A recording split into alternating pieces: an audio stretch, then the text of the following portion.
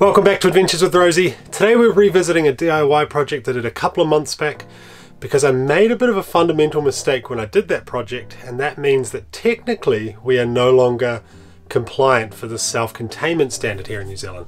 So we better fix it.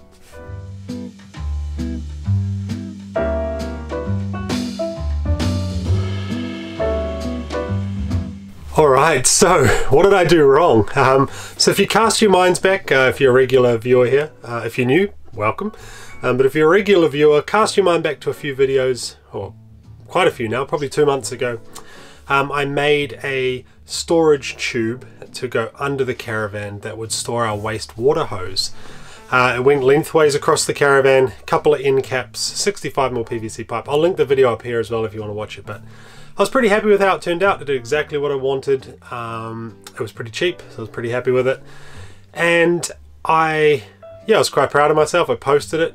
Even our resident plumber here, Mark from James Plumbing and Drainage, he reached out and said, "Good job, looks good. Do you want a job?" Even offered me a job. And then I posted on one of the Facebook pages here in New Zealand, and then a lot of people were really quick to point out that I made a mistake. Now, the mistake was cutting the waste hose down. So by default, the caravans and motorhomes in New Zealand, they come with a 3-meter waste hose. Now that is normally quite long because you normally get quite close to the dump station when you go to dump your tanks. 3 meters is usually excess. And obviously our caravan's not 3 meters wide. So when I made the storage hose, I fed the hose in, the storage pipe, sorry. I fed the hose in and I figured out how much I needed to cut off. So roughly probably 2 feet, 80 centimeters, I cut off the end of our hose to make it fit in that tube. The actual hose material itself doesn't really compress, so I cut a bunch off. I've actually been really liking the shorter hose. It's been a lot easier to manage when we're at dump stations, but that's not the point. The point is that the self-containment standards here in New Zealand actually state that your evacuation hose must be a minimum of 3 meters long. I didn't realize that. I didn't read them properly, and so today I thought I'd fix it and kind of make this video as well to kind of I saw a lot of people in the comments of the video I posted saying, cool, we're going to do that as well. And so this video is for you guys and to say, hey, I made a mistake. Please don't make the same mistake I did. You need a 3-meter hose. So today we're going to try and accommodate a 3-meter length of hose under there. I went out and bought another length of hose because I threw the old bits out, didn't I? And we're going to try and make space for that. Now I think ideally, and a lot of you said this in the last video, you should run a pipe lengthways through the caravan. You know, this is 19 feet, so you could easily get a 3-meter length of pipe lengthways here, right? I don't have a lot of real estate around the axle area of this caravan. We have our 2 tanks there. We have a bunch of gas pipes for the fridge. The heater is right there. The diesel heater is just in front of the wheels. A lot of plumbing is right there in the middle of the caravan as well. So I don't have the luxury or the real estate of running that pipe lengthways. So what I'm going to do is keep my piece that runs across the caravan, put a 45-degree elbow in that pipe, and then run another meter or so, probably 800, back towards the caravan and kind of tuck it up underneath the caravan like that. So I'm going to end up with a weird L-shaped piece of pipe.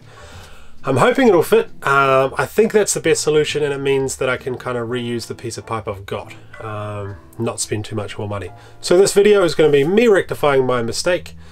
We'll see if it works. I got my little helper Ruby all lined up, so we're going to go outside while it's still sunny and have a crack.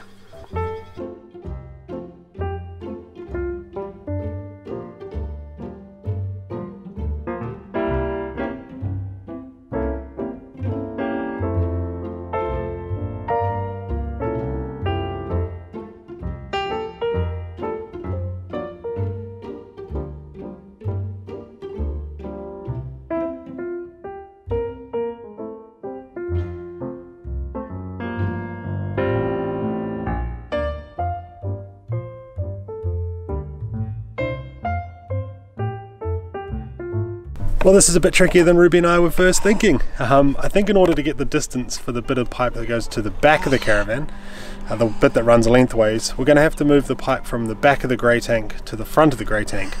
That's going to give us an extra foot and a bit of our pipe and just enough for our 3 meters of pipe.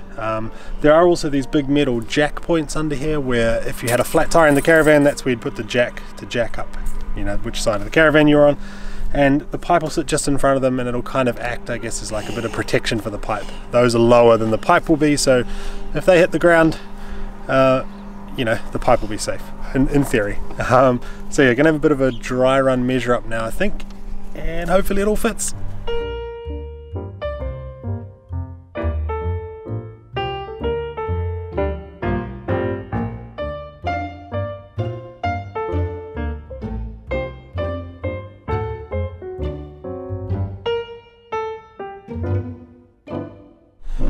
Alright, so the finished product looks a bit funny, I know, but you won't notice it once it's up under the caravan. Ruby's busy decorating it for me, but it gets kind of, the old one got so covered in dust anyway, you didn't really notice it. It wasn't this glaringly obvious white pipe under the caravan. So yeah, I've just pushed it together now, just push fit. I don't want to glue it together just yet. I need to now see if I can feed my new hose. So I bought a new 3 meter length of the hose, because obviously I cut the old one in half. So I need to see if that all fits in there. Fingers crossed that fits, and then we'll dry fit it up underneath.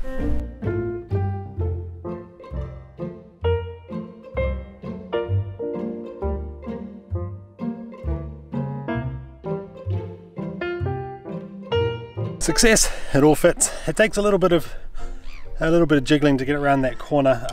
I suppose if you were to try this, I would first check to see if you can run a pipe lengthways through your caravan, because you could just get a 3 meter piece of this pipe, cheap as chips, end cap, so on each end, and run it lengthways under your caravan. I don't have that real estate underneath, unfortunately, so yeah, a few kind of jiggles in and out, and then it managed to go around the corner, so pretty happy about that. I got about 20 centimeters left in this end here to play with.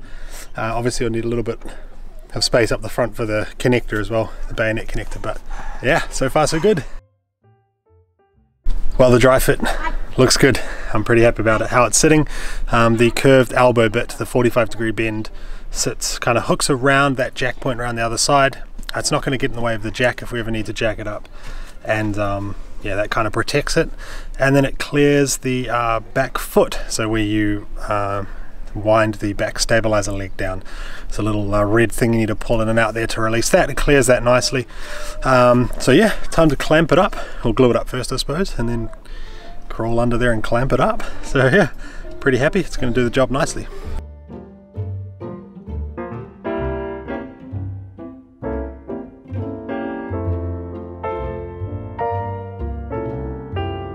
You would have recalled last time I did this job I bought a little pottle of this, about $15 I think, and I didn't bring it with me, did I? I left it at home because I did this job when we were at home, so had to buy another one, and also didn't have a hacksaw on me. Bought the smallest hacksaw I could find, like $4, and it did a terrible job, but that 45-degree coupling bit kind of hides my terrible cut marks, so yeah, a bit hard when you don't have the proper tools, that's for sure.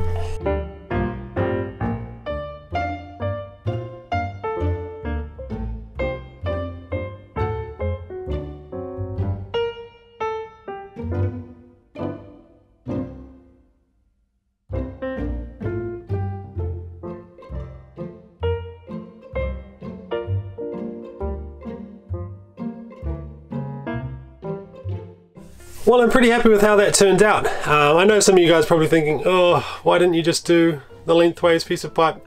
And I know I rabbited on a few times in the video about how that would be the easiest solution. This actually surprisingly works quite well. It is a little stiff to get the waste hose we have around that corner, that 45-degree corner.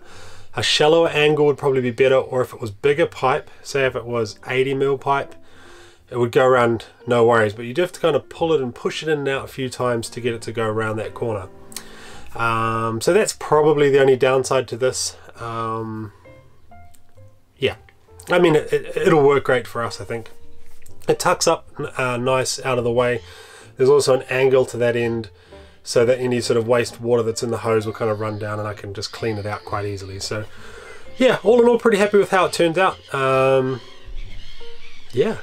Sorry I made a mistake. Hopefully you guys didn't make the same mistake I did. If you did, sorry. I didn't read the rules properly, did I, when I started? The self-containment document is huge. I probably should have had a better read, maybe talk to some people about it, but Yeah, some people did say as well you could just have a shorter length of hose, you know, stick with your original idea, have a 2.4 meter length of hose through there, and then have another hose somewhere else. You know, like a 3 meter hose. So when it comes to your self-containment recertification, I guess every 4 years, you can say, yep, I've got this hose and I got this hose. And you use that one during, you know, most of the time, and you use your other hose, you know, for show basically. That kind of defeats the purpose for us, because we were trying to free up space in the front storage of the caravan. And that's why we made the pipe. So we're just going to stick with that 1 3 meter length, I think, and I'll just deal with the extra length. If you got any questions at all, or concerns, or I've forgotten something else, feel free to fire away in the comments below. And yeah, live stream as well this Friday if you're keen. Fridays, every second Friday at 8:30 p.m. we have a Friday night drinks live stream, so if you want to come hang out, ask us any questions you got, anything like that, then feel free to come along to those. Thank you for watching. See you in the next video.